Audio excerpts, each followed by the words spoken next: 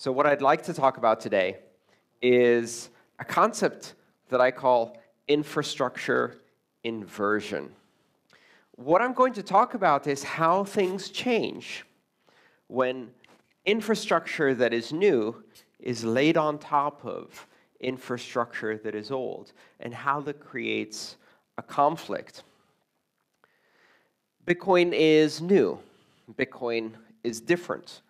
And when I say the term Bitcoin, I'm speaking a bit more broadly. What I'm talking about is decentralized network-centric platforms of trust for doing currency and payments and other applications of trust. It could be Bitcoin, it could be other things, but I'll just use the term Bitcoin to cover that whole category that has now been created. And it's new, and we're trying to somehow squeeze it on top of the existing banking system. And the result is messy, right? Not only is it messy, but it's also an opportunity for those who support the traditional banking system to go, hey, see, it's not working.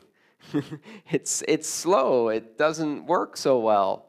And this isn't new. This is a phenomenon that happens every time you have a new technology that is disruptive, that in the first few years of its adoption has to be carried by the existing technology that it is disrupting.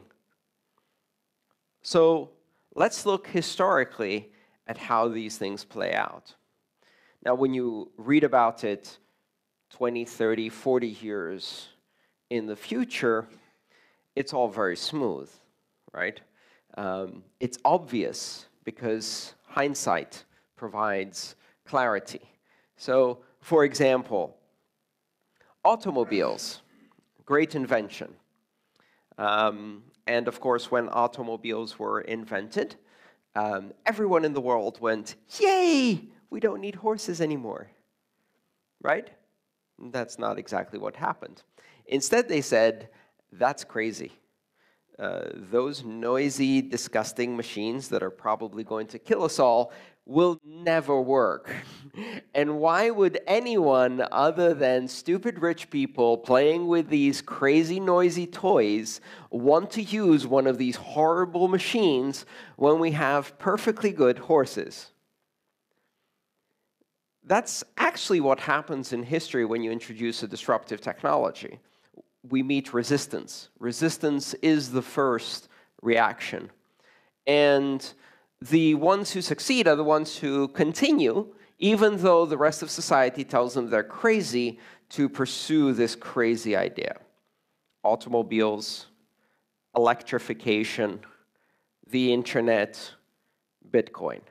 Every time, crazy pioneers who were made fun of by everybody else in society for their crazy ideas persisted until everybody could see that what they were doing was correct. So looking at that history, one of the really interesting things to me is the fact that in the beginning, the disruptive technology has to live in a world created for the technology it's replacing. So when you first ride your brand new automobile in a city, you are riding on roads designed and used by horses, with infrastructure designed and used for horses. There are no light signals, there are no road rules, there are no paved roads, right? You are in horse society, and you are the crazy one driving one of these vehicles. Well, there's a few things about horses that cars don't have, right? These early cars were forward-wheel drive, right? So just two wheels turning, right? And horses are four-foot drive vehicles, which gives them a lot of flexibility. They also have balance. So if you have a road that is designed for horses, and it's not paved. The vast majority of roads were not paved. Some of them had cobblestones, but the vast majority were not paved. And they were also not dry. They were usually covered in mud and, well, horse poo, because that's what horses do. And so this is the environment that the automobile had to prove itself in. It didn't start out with, yes, great, we have now invented an automobile. Allow me to demonstrate on the Autobahn, right? No. Instead, the crazy rich people who are experimenting with this technology were driving their cars in these roads with deep ruts where the horses had been, in roads not designed for automobiles, in mud. And what happened? The cars got stuck because they didn't have balance and 4 feet. So everybody went, this is never going to work. Look, you can't even get out of the mud.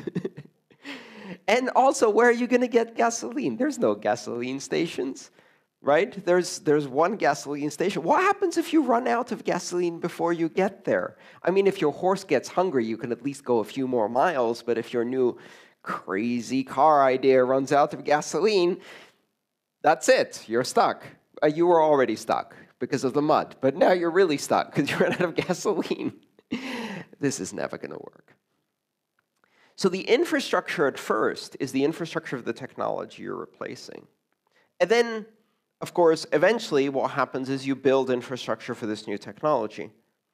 And something really interesting happens because when you pave roads and make them suitable for vehicles, the old technology, horses, are very comfortable on these new roads, right?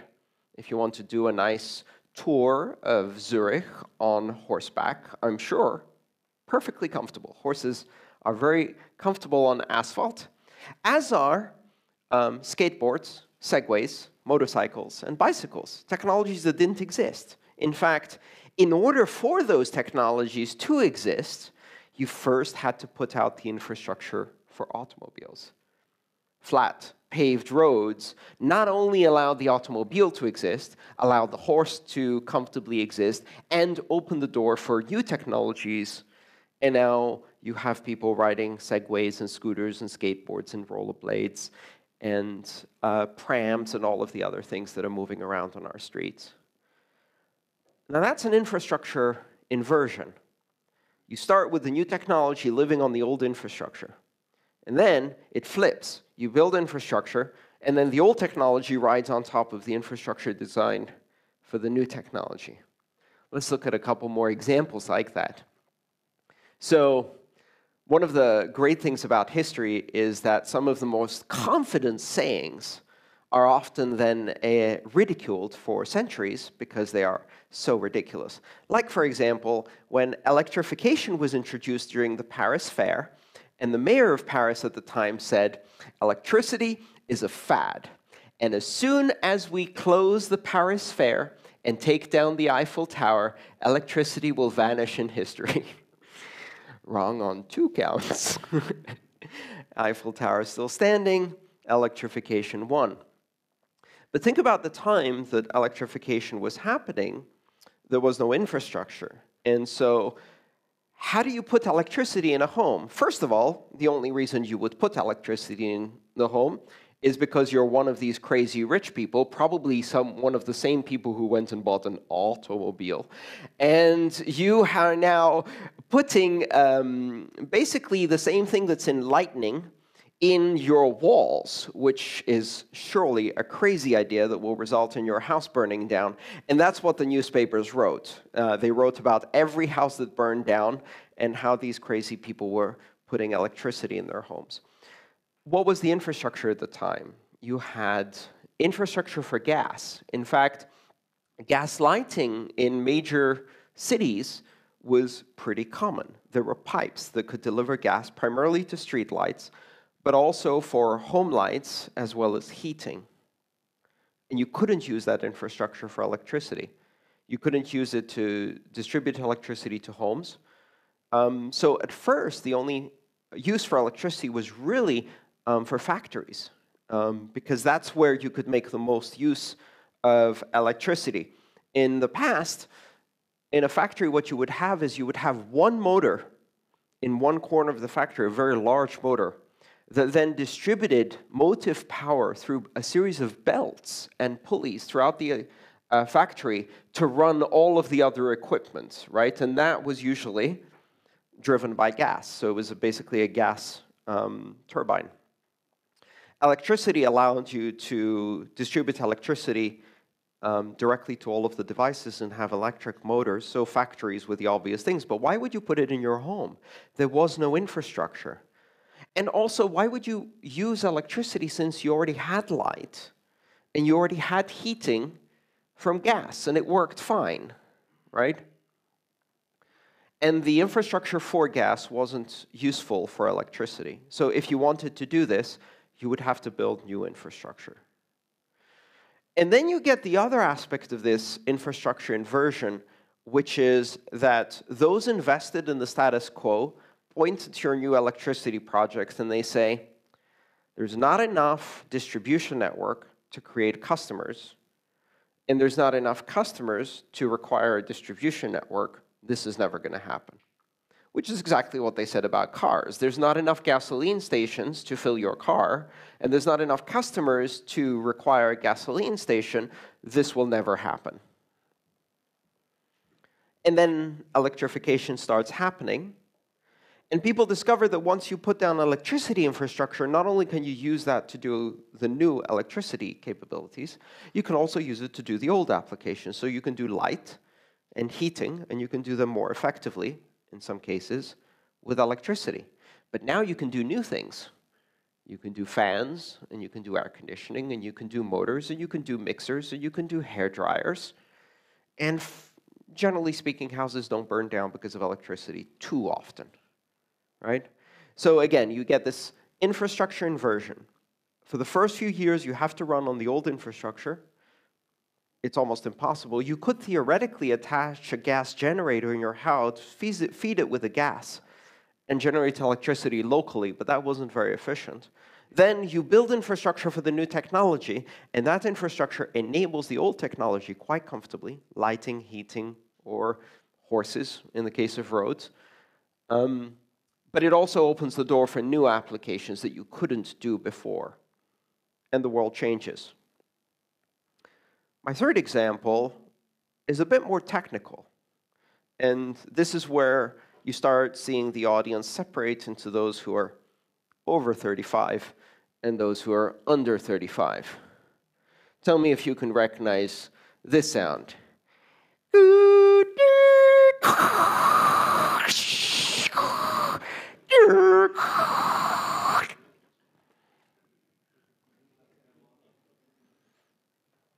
The people under 35 are looking at me like I'm crazy. And the people over 35 are going, that's a modem. I used to have one of those. That's how we connected to the internet. So modem, and this is where we go into ancient history, is a modulator-demodulator. It's a device that speaks data over a telephone line. And here's the thing, if you think about it, the telephone line is like a dirt road, and you're trying to drive a car over it. A telephone line is a system designed to carry human voice. If you were my age when telephone lines were still analog, and I was a teenager at the time, and we still had pulse dialing systems, we used to sometimes try to play music to our friends over the phone line. And if you've ever tried this, you will discover it doesn't really work. And the reason for that is because the frequencies that a telephone line allows are very, very narrow, right? So what happens is the telephone network is designed to do one thing, and only one thing. It's highly specialized. Just like the gas network that delivers gas to houses is only designed to deliver gas, not gas or water or electricity or oil, just gas. And it's specialized. The telephone system was designed to deliver just voice. And human voice is very specific. Our main frequency is 1 kilohertz, and then we go a bit below that and a bit above that. And there's a few people who can go quite a bit beyond that. And teenagers can go to frequencies that I can't even hear anymore. But because the specialized use of voice, and because of the difficulties of transmitting voice, especially over great distances, engineers narrowed the range. If you allow the full range, you get voice, but you also get electrical interference at very high frequency. And you also get electrical interference from motors at very low frequencies. So what do you do if you have a phone line that's doing that? You put a filter that chops out the lows, and you put a filter that chops out the highs, and now it's cleaner.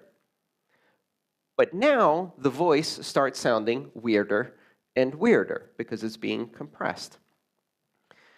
Now, this is a very difficult road to write data over, right? Because when you're transmitting data, you want to get a lot of information in a very narrow frequency band. So this whistling sound that you hear with the modem is basically two modems trying to test on this specific connection, how much room do we have, right? And basically what the modem is doing is it's going, hello, hello, hello, hello, hello. And the other modem is going, I heard the first three. The last one didn't come through, right? And then the opposite, going low frequency, hello, hello, hello, hello. I heard the first three, but the last one didn't come through. OK, great. So now we know we have 6 bands of frequency to work with. Now I'm going to start changing between those bands very quickly. Let's see how much of this you can understand. And that's changing frequencies very quickly between 2 bands. And then the other modem goes, I heard all of that. Great. And now we can transmit data. This is an insane way to do data transmission. You've basically got 2 devices that are singing to each other over a very narrow channel, trying to somehow squeeze through this little straw as much data as possible. And then we upgraded them, and they got better and better at doing this. And the phone companies hated it. I'm like, that's not what we designed the network for. This is a pristine, state-of-the-art voice communication network. What the hell are you people doing? In fact, in the country where I grew up, in Athens, if you tried to make a long-distance call with a modem, what you would hear is click. What? What just happened?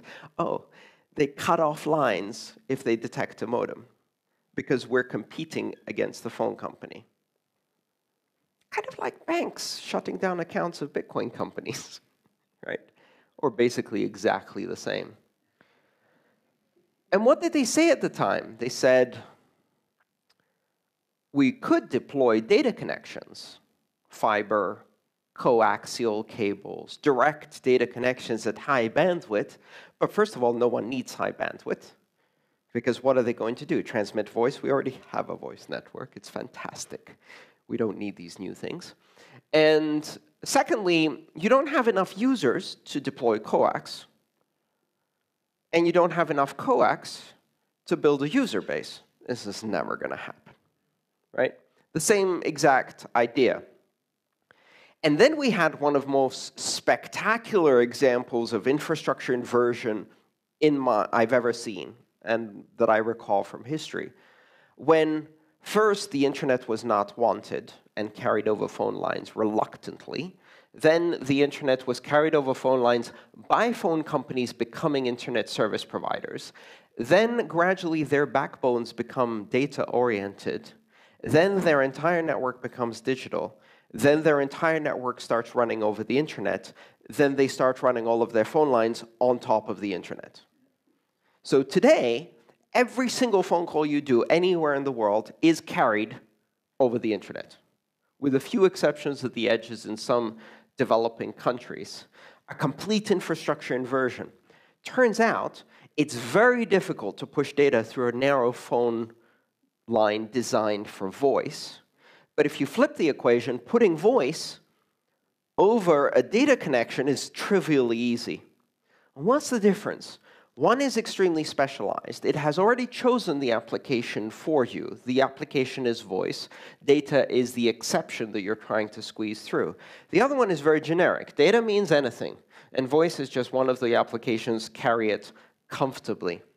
I think the ultimate irony of the phone companies was a special thing called comfort noise generation. If you're a phone engineer, you know what I'm talking about. This is the most ironic thing ever.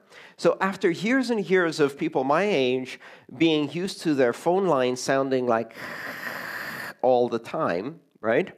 When we started having cellular telephony and digital phone lines that were perfect, they had no noise. So the moment the other person stopped talking, what you would have was complete silence. And so you're like, oh, okay. I guess they hung up. They didn't hang up. They're still there. There's just none of the... So then the phone companies invent the most brilliant technology ever, which is comfort noise generation, which is a device that sits on your end of the phone, and it looks to see if the connection is still open, and if it is, it whispers in your ear, just to make you feel comfortable that the other person is still there. It actually generates high-frequency noise on purpose, artificially on your end, noise that isn't on the system, just so that you don't think the other person has hung up, right? And the very same companies that said, we will never be able to do quality voice over the internet, and we don't want the internet on our phone lines, are now injecting noise in order to simulate the terrible performance of the previous network, because now we're delivering CD quality or better sound across continents. Complete infrastructure inversion. And then we get to Bitcoin. And now we have a decentralized trust platform that can do settlement of transactions on a global basis without intermediaries. But in order to get into the system or get out of the system, because we still have to live in the old system, we have to go through exchanges. We have to go through bank accounts. We have to do IBAN transfers. We have to use credit cards, right? And so what we're doing is we're riding the automobile on the muddy roads of banking, right? The Bitcoin supercar, the Formula One of finance, right, is riding along on the muddy roads of 1970s mainframe-based banking. And it's a bumpy road. And the banks point to this and go, it's not working. Look, you have to do all of the regulation that we have to do. You have to do all of the identity that we have to do. You have to slow everything down to the speed of traditional banking. This is never going to work. Not only that, but you don't have enough users to build infrastructure, and you don't have enough infrastructure to attract new users. So this is clearly never going to work. But what we do have, just like with electricity and the automobile and the internet, is we have a new technology that has within it the promise of 1,000 other applications they haven't even imagined. And this is my prediction. We're going to see over the next 15 to 20 years a great infrastructure inversion that will happen in finance. And what will happen is the banks will resist. Then the banks will adopt. Then the banks will run their systems alongside blockchain and Bitcoin systems. And finally, they will run all of traditional banking as an application on top of a decentralized trusted ledger. Because while it is very hard to do a decentralized trusted ledger that's connected to all of these legacy banking systems, simulating legacy banking on top of a decentralized ledger, on top of Bitcoin, an open global blockchain, is trivial. All you have to do is take all of its capabilities and slow them down. I can create an application that takes your Bitcoin transaction and makes it clear in 3 to 5 business days for a cost of $5. And I've implemented traditional banking. It's kind of like the comfort noise generation. For those of us who are so accustomed to banking of a previous generation who are like, I don't like all of this fast finance. It makes me uncomfortable. I want to sit at my kitchen table every Sunday and balance my checkbook, right? And make sure none of my checks bounces, right? I don't like all of this electronic, instantaneous global transfer. It scares me. Who knows? So we can slow it down. What we're going to see is this infrastructure inversion will allow us not only to comfortably run the traditional banking applications on top of a distributed global ledger, an open blockchain like Bitcoin's, the open blockchain, probably Bitcoin's open blockchain. But then we open the door for other applications, for applications we've never seen before. And these will appear to traditional banking like a Segway or a skateboard appears to someone who is absolutely determined to continue the tradition of horse carriage riding in the city of Zurich. And these applications will look the same as someone who is still trying to do gas lighting in their traditional Victorian house. And these applications will look as alien as someone who's still trying to do comfort noise in a CD or better quality voice communication over the internet that is capable of so much more. Enabling the future on your legacy system is very difficult. And while you're trying to do that, everyone's pointing at the future and going, ha, look, it doesn't work. Until you flip the infrastructure. And then simulating the past on the network of the future becomes extremely easy. So what we're part of now is the very early stages as we look at the future of money and the first stages of the greatest infrastructure inversion the world has ever seen. Thank you.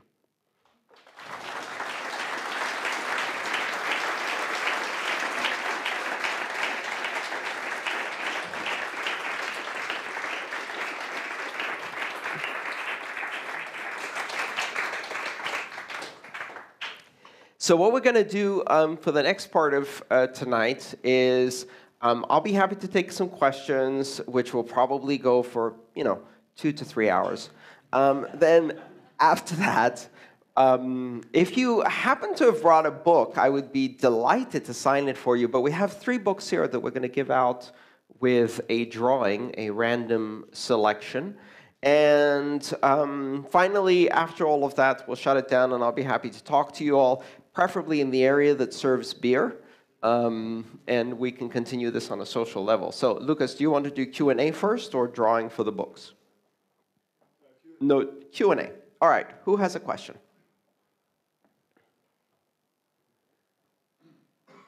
Let's get a microphone to you. I am very easygoing. Don't be shy. Please ask me questions. Yes. So basically, Bitcoin is like a guillotine. So you mention it, and it goes down on your head, and it cuts it off. It's what? It's like a guillotine. Every time you mention Bitcoin, basically the other party you're trying to sell the technology to shuts off. Yes. We experienced that when we delivered blockchain technology with the Red Cross together to Lebanon. When we mentioned the word Bitcoin, the counterparties we dealt with usually had a big issue of listening to the advantages of the technology. Right. And so how do we go around that? What's your take on that?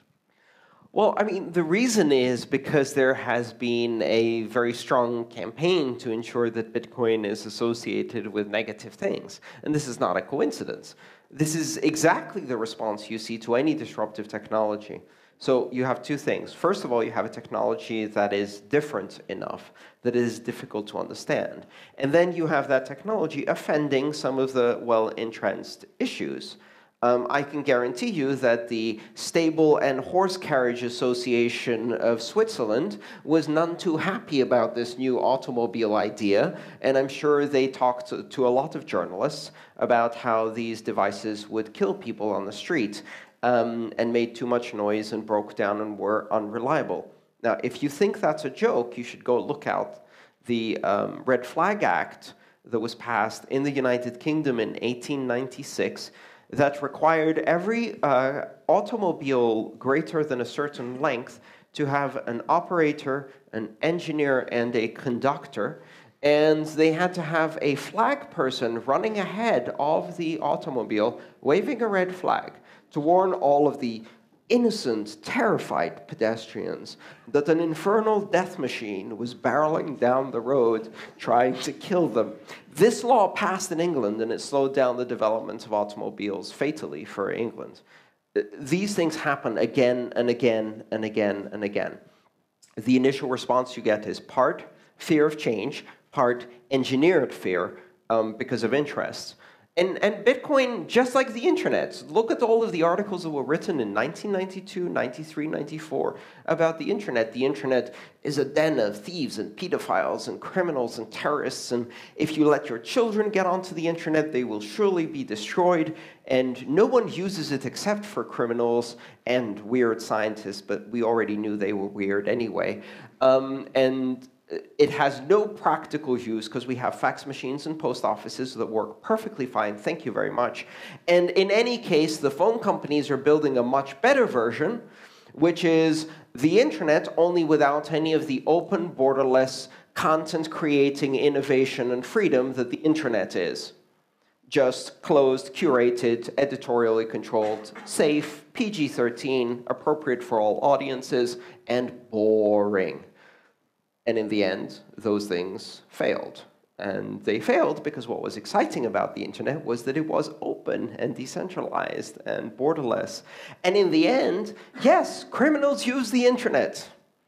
Of course they did, just like they used automobiles and electricity and phones and shoes to run away from robberies. And the bottom line is you don't make transportation policy or shoe policy or telephone policy or internet policy or financial policy based on the narrow use a criminal will apply to a technology.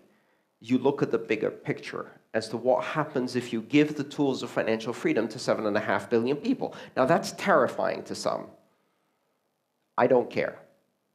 I'm not going to try to sell this because this Bitcoin is useful because it solves real problems for real people. So if you want to just wrap it up in a nice little blockchain shell and put a bow around it and say, don't worry, this is just like Bitcoin, only safer and, you know, not going to be used by criminals.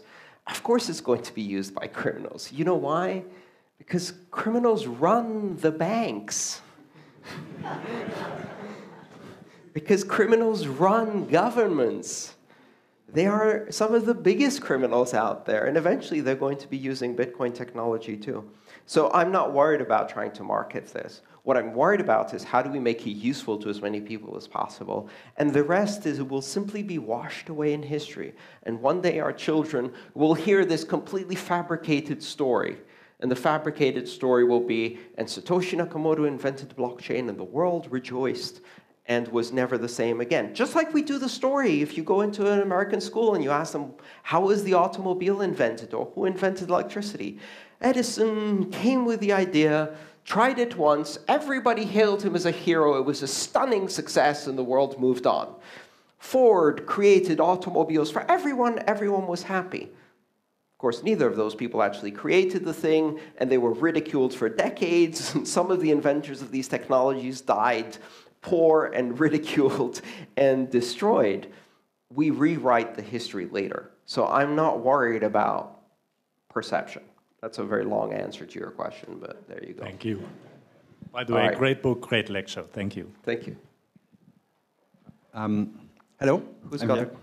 Oh, we have two microphones. Awesome. Yes. Thanks for all these analogies. That was very interesting. Thank you. I just didn't get one point, is what is the infrastructure which will be needed for Bitcoin to become mainstream? Right. Well, you know, part of the infrastructure, the good news is we don't have to do all of the heavy lifting of building new roads and building new internet because we already have the internet. So that's one big difference in this infrastructure inversion. The infrastructure we're building or need to build within Bitcoin is access to financial capabilities and the liquidity to make those viable.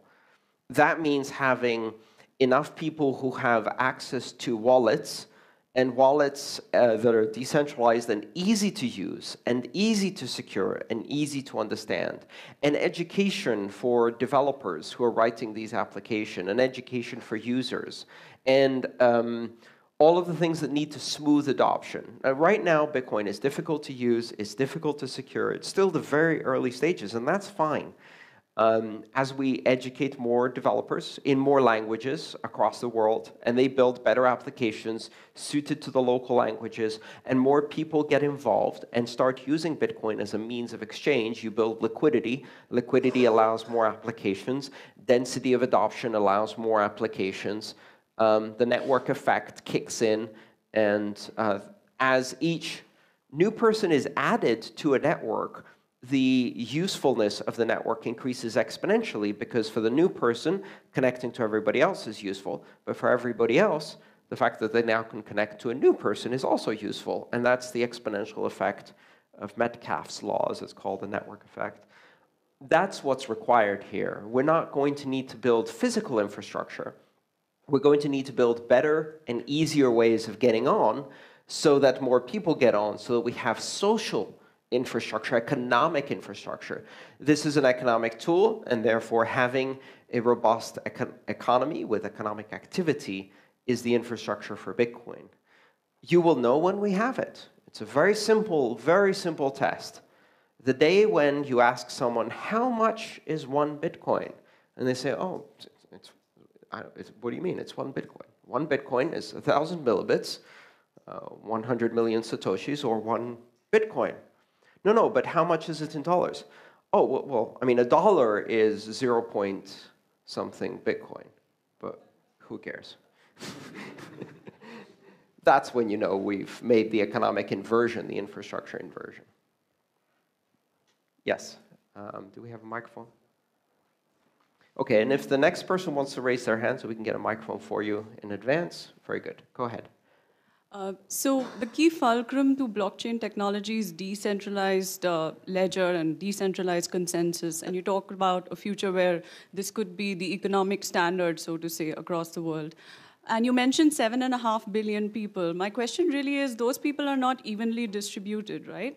So No, hypothetically, there could be a country which could dominate in terms of mining power, and then it's not so neutral anymore as a platform, right? So is there any way, you have any thoughts around that, how we can overcome it? Because this would be one of the questions that governments across the world would ask when trying to adopt this. Well, domination by a single country is extremely unlikely, because the bottom line is, I mean, you will see in the early stages, especially because of certain convergence of characteristics, like, for example, the availability of cheap and immediate geographic access to silicon fabrication is an advantage today, and it's an advantage because we're moving from generation to generation of ASIC every 3 months. That era is over. We hit 16 nanometers. We're not changing ASIC generations now for 2 years. That's going to change the environment of mining dramatically. I'm not that worried about centralization in any single country. You know, countries would be worried about that. Well, you know, if you think about it, today our currencies are run by a proof of oil consensus algorithm, right? And there is a certain amount of concentration of the underlying proof of oil resource in some countries, which some, admittedly, may have said leads to war. So that doesn't change. Digital cryptocurrencies, decentralized currencies, they still have people in them, and these people still will engage in geopolitical games. That doesn't change. But how decentralized things are changes the equation. It makes it less likely that you're going to have such specific concentrations that are based on a resource that really can't move because it's been there for millions of years. So I think we're going to see a very different environment evolve. I don't know what that environment will be yet. So this is part of being part of history. You get to see it as it unfolds. Who's got the next question? Yes.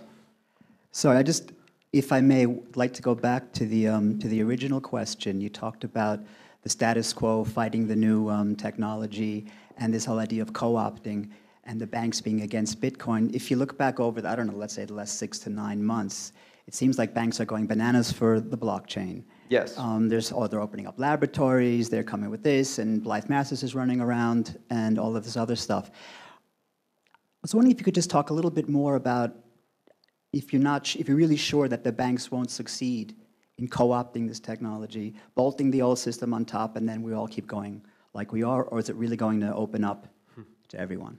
That's a really good question. And if they could co-opt this technology, they certainly would.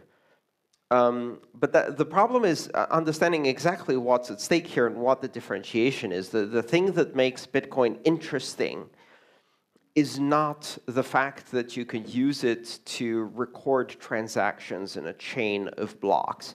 That is not interesting. That is, in fact, stunningly boring from a database science perspective. What is interesting is being able to remove central control of third parties by decentralizing the security mechanism through a proof-of-work consensus algorithm. What that gives you is a set of capabilities: immutability, unforgeability, open access, permissionless innovation, borderless systems, and censorship resistance. And none of these are in any way remotely interesting to banks, and they don't want any of them. So what they're trying to do is say, we see what you have there. We would like the same, only without the open, borderless, permissionless innovation, decentralized control, open access, and censorship resistance. Could we have one of those? And that's exactly like saying, I like this internet thing you have there. I think the underlying technology is packet switching. And packet switching is fantastic. Forget the net neutrality, open, borderless publishing, and freedom of expression, blah, blah, blah. You know, that's irrelevant. What we really want to do is use packet switching to transmit corporate-produced content directly into the TVs of every household in a centralized top-down hierarchical way where we control the content, and don't worry, it will all be suitable for your children, produced by Disney and controlled forever by us. They failed to do that because that's not what people wanted, because what they saw in the internet was the possibility of taking control of the means of producing content and becoming consumers and producers of content, of equalizing things, and the ability to directly connect with people around the world was exciting. That's what blockchain doesn't have the way they call it, right?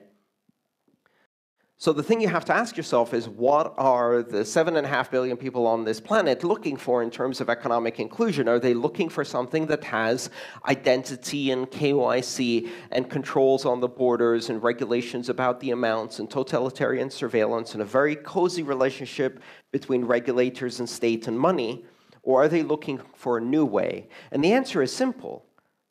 Most of them are not part of that system because they haven't been invited. And they'll never be invited because right now what we're doing is restricting the number of people who can actually access that system. Economic inclusion is backtracking. So what Bitcoin offers is not what the banks are co-opting. What they're co-opting is a system that has nothing to do with what we're building. This is a comparison between centralization and decentralization, and they can't co-opt decentralization because by co-opting decentralization, they lose all the power. So some banks will. Some banks will adopt decentralization as their go-forward mantra, and big chunks of the industry will be replaced by companies you've never heard of before, which is why the top companies on the internet are not the phone companies, for the same exact reason. I'm not worried about banks co-opting blockchains. They have bigger problems. They've got to figure out what the hell to do with interest rates. Oops. Who's got the microphone? Yes, go ahead. Thanks. And then the next person there. Thank you.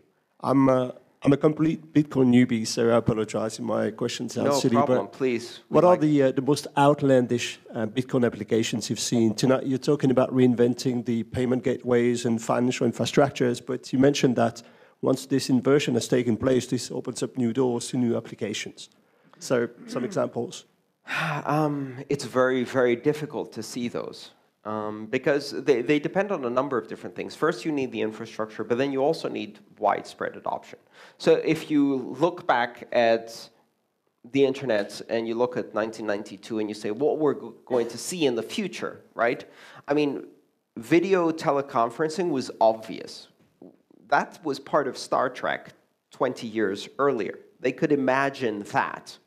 What they couldn't imagine was Wikipedia or Google search or social media. And the reason they couldn't imagine that is because a lot of those things actually require a density of adoption to even be possible, right? You can't do social media unless almost everyone you know is able to use it, which means they already have internet, preferably mobile internet. You can't do Wikipedia unless there's enough people who can go in there and continuously improve the product. You can't do Google search until there's enough pages that you can do cross-correlation of deep linking. So all of these applications only emerge once you've set down certain prerequisites, and those prerequisites and the applications that come out of them are invisible in the beginning. This happens with every type of new disruptive technology, which is that over the first decade or decades of their development, most of what you see is skeuomorphic design, meaning that it is design that mimics the shadow of the past. So you go in places like New York, and you introduce steel into construction. And what do they use steel to do at first? They use it to build a brick building that looks exactly like all the other brick buildings, only is a bit taller, right? They don't say, you know, maybe instead of windows this large, we can make the entire facade of the building glass. That doesn't even cross their mind. They spend the next 2 decades repeating the forms. In fact, one of the most ironic things is that you start seeing with modern construction techniques, people put up houses and then they put Roman columns in front. And Roman columns have a very specific purpose. They're there to hold the roof up. They're not decorative elements. But you don't need them to hold the roof up anymore because you have steel beams or bricks or other techniques. So the columns are now purely decorative. They serve no practical purpose. You're just giving kind of a little hat tip to the past. For the first decade in Bitcoin, the vast majority of what you're going to see, and the least interesting things, are going to be, well, here's what we did with banking. Let's take it a bit further. So we're thinking about, let's, retail commerce plus Bitcoin, Bitcoin retail commerce, checking and savings. Let's call destination addresses checking accounts, Bitcoin checking and savings, right? And so this is not innovative. It's skeuomorphic. And we're going to see that happen for decades, possibly. But what's going to start appearing once you lay down the ground to have enough people to do adoption is then you have interesting opportunities. The most interesting opportunities for me come from some of the narrow areas where Bitcoin can do things that are not possible today because of its different nature. Here's one that I'll just throw a few out there. Okay, so every single financial system we have assumes personhood. The entity that owns and controls money is either a person or an association of people through a corporation. That is it. You cannot have personhood. You cannot have money without personhood because the legal jurisdiction that supports it requires personhood. Well, elliptic curve digital signatures don't give a damn about personhood, and that is the legal infrastructure on Bitcoin. So you can have ownership and control of money through the ownership and control of elliptic curve digital signatures without a person. That means that software agents and machines can directly own and control money without any human being involved at all. You could create an autonomous system of charity that trolls the web, looks for hurricanes, and then if it finds enough, it starts a fundraiser, takes the money, and then distributes it equally to charitable organizations or directly to the people who, through the GPS on their phone, show that they are in the middle of the disaster, and has no board of directors, no owners, no corporate structure whatsoever. It's simply an automatic money-controlling system. The most wild idea I had is what happens if you take self-driving cars, Uber, and Bitcoin, mash them together, and you have the world's first self-owning taxi. A taxi that effectively owns itself. It has paid for its own lease, it's paid for its own maintenance, its own insurance. It collects money from passengers that ride in it, that it provides rides for, and then pays for gas automatically using Bitcoin and pays for its annual maintenance. Now, if you think that could never happen, I've even constructed a scenario of exactly how it would happen. It wouldn't start with autonomy. It would start with an elderly taxi driver who gradually turns themselves into an entrepreneur and owns a fleet of taxis and then replaces their drivers with autonomous vehicles and then automates their accounting so that they have to do less and less and less work, and then they die without heirs and nobody notices because the next morning the taxis go out and they continue doing what they've already been doing, and then you have the first emancipated taxi that suddenly became its own autonomous entity. This is not completely outlandish. There are plenty of examples of, for example, they found an elderly person in Japan who had died in their apartment 17 years before they found the body, because they had a pension coming in and direct debit of their electricity and utilities, and the air conditioning was turned up enough, and they died in their apartment without heirs. Nobody noticed. For 17 years, they just sat there. And the apartment kept being rented, and the rent kept getting paid, and the electricity got paid. And essentially, the apartment emancipated itself. But you could do this with a self-driving taxi. There are some really weird things that happen when you remove personhood from the ownership of money. And that's just one example. The other really interesting area is the possibility of doing nano payments. Nano payments both in terms of value and in terms of time granularity. With certain constructs within Bitcoin called payment channels or Lightning Network and things like that, you can do payments for services that are billed for 1,000th of a cent in increments of 200 milliseconds or less. So what could you possibly do with that? I have no idea. I'm sure there are some very smart developers trying to think of something cool now. So again, you lay this infrastructure, everybody has enough liquidity, people have easy access to it, and then you start laying on top applications that were absolutely impossible to do before. And that's when we really have an interesting world. So yeah, that's going to happen over the next 20 years. Okay, let's take maybe 2 more questions. Yes. Hello. Hey.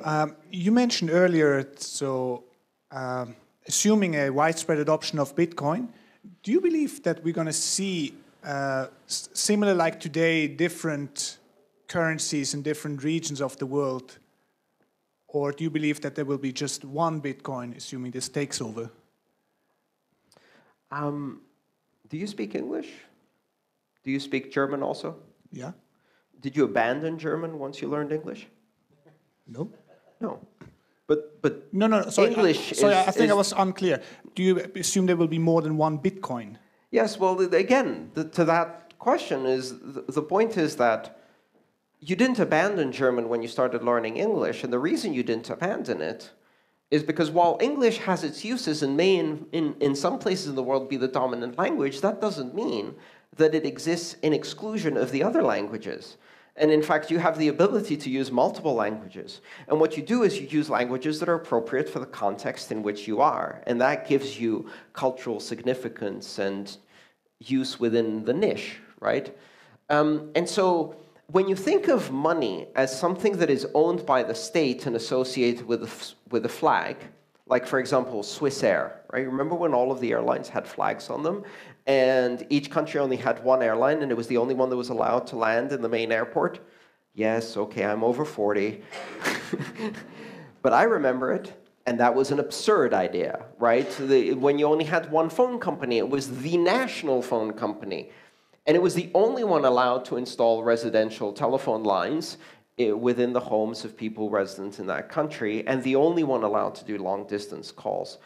That thinking for currency still exists today, and it is an absurd idea, and it creates absurd consequences. The idea that for one currency to succeed, the others have to lose, or that there can be within a jurisdiction only one currency, and if you had a currency of every jurisdiction, then eventually it would become the only currency.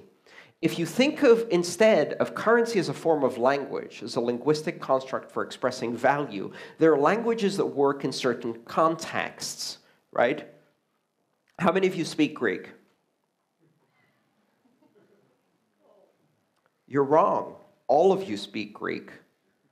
Have you ever heard of a gastroenterologist, an ophthalmologist, an orthopedic?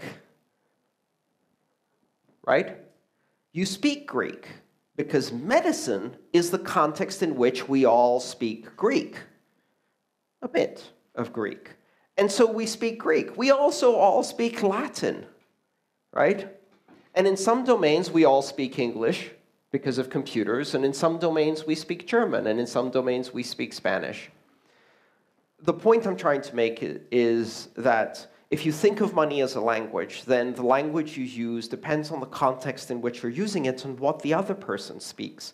And so the money you use will depend on the context in which you're using it and what money the other person accepts. With digital currencies, it's no longer a system where there have to be a certain number of winners and everybody else has to disappear, or where the competition is like that. There are no monopolies. So how many currencies will we have?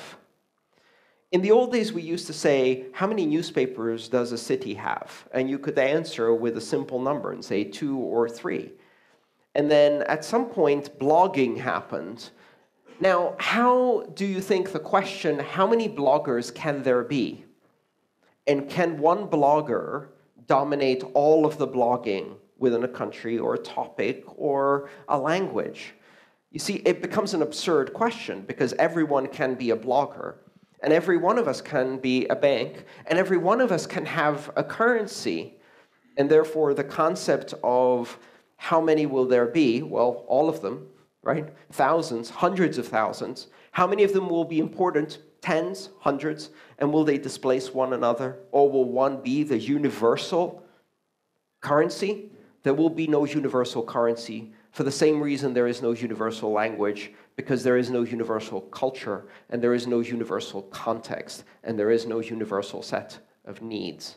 So this is a really good question that you're asking, because this is a question that comes up a lot, again and again and again, and it reflects this new way that we have to start thinking about currency, which is completely separate from the way we thought before. Ironically, the idea of national currencies associated with a flag, not only will that end up being something that doesn't exist in the future, but in the end, it will be something that only existed for a very short period of time in history. It's a relatively new invention, and it will go away pretty soon.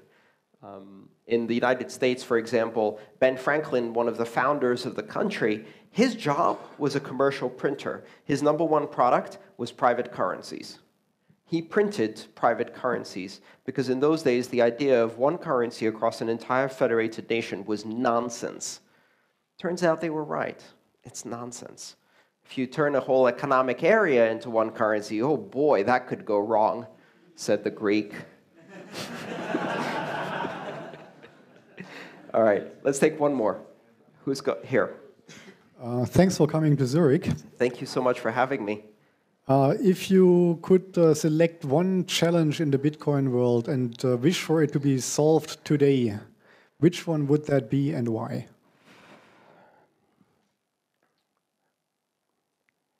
You're going to be surprised by my answer, probably. User experience design is the challenge that I wish could be solved today. I wish we had a lot more user experience and user interface designers in this space. At the moment, we have many incredibly talented engineers who are terrible at design. And they make systems that are completely impossible to understand. The primary role of a user experience design, as I speak not as a designer, but from my understanding, is to create metaphors that allow you to associate the new thing with something that you already have a mental framework for, and create expectations in your mind as to how this thing is going to behave, and smooth the process of using it by having the thing behave the way you expect it to behave because of the metaphors that have been created. So having said all that, you have a currency that is the most abstract currency that we have ever designed. What should we call it? Bitcoin. Because coin is the word that describes the least abstract currency ever designed. The most physical form of currency, and coins behave in a very specific way. You hold them in your hand, just like, oh, that didn't create the right expectation. Let's put the word bit in front, because in half the languages it means small, and the other half of the languages it means I'm a geek. That will alienate everybody else, right? Then, let's take the thing that holds all the keys that control the Bitcoin. I'm going to call it TrustNet, because that's what it should have been called. Let's take all of the keys that control it, and let's call that, no, keychain would be too obvious. How about wallet? Because, of course, you can copy, oh, no, you can't copy a wallet, but you can copy a keychain. If we'd called it keychain, it would actually make sense, because if you give someone a copy of the key to your house, they can get into your house. So if you copy a keychain, they have access to everything you have. Or you can make a backup and give it to your neighbor if you trust them. Well, that makes far too much sense. Let's call it a wallet, because that's where you store the actual coins, which don't exist in Bitcoin. And the wallet is the place we don't actually store the coins.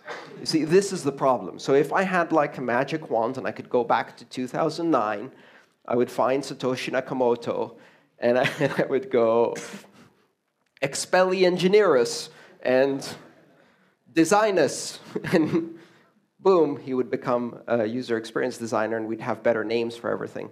The biggest challenge we have for adoption is that normal people cannot understand this stuff. And they shouldn't need to, right? You don't expect normal people to understand it. In the early 90s, I remember it was around 1995, there was a TV show called Good Morning America, and you've got 5 journalists sitting around on a couch, and they've got this on YouTube if you want to watch it, and it's the pre-take before the show, and they're about to talk about the internet. So they're getting prepared for the conversation, and one of the journalists is saying, so which one is the internet? Is that the @ sign? No. That's email. Oh, so it's the dot. No, the dot. That's both email and the internet. It's the www. But what about the / colon thing? No, it's not / colon. It's colon / right? And you can see how incredibly confused they are, right? That's where we are in Bitcoin terms. And 2 things happened since then. 1, we made things easier. And 2, a whole generation of people grew up who learned this as a language from childhood, and to them it's no longer weird. Both of those things need to happen in Bitcoin. Our biggest challenge is not the block size limit or the adoption of new technologies, or whether the banks will let us or not. We didn't ask for their permission. Or whether governments will regulate this, or how fast the technology is going. It's going great. Our biggest challenge is, how do you make this easier to use and easier to secure for people who are not me, for my mom? And when we solve that problem, then we see some really big success. So I'll leave that as the last question. Thank you all so much for coming.